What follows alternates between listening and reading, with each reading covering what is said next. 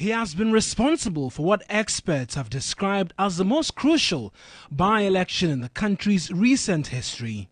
Gyakye Quayson became the subject of debate and controversy following the May 17 ruling by the Supreme Court, which declared the processes to his election in 2020 as null and void. It brought to an end a near 3-year litigation process while kicking start an intensive campaign which saw the two leading parties bring all their arsenals to battle.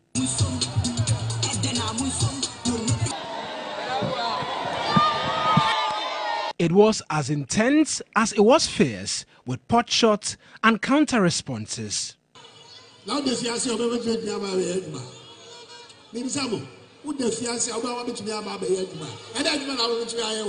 president is wrong if he said that, because he's prejudicing the case in court. They're innocent until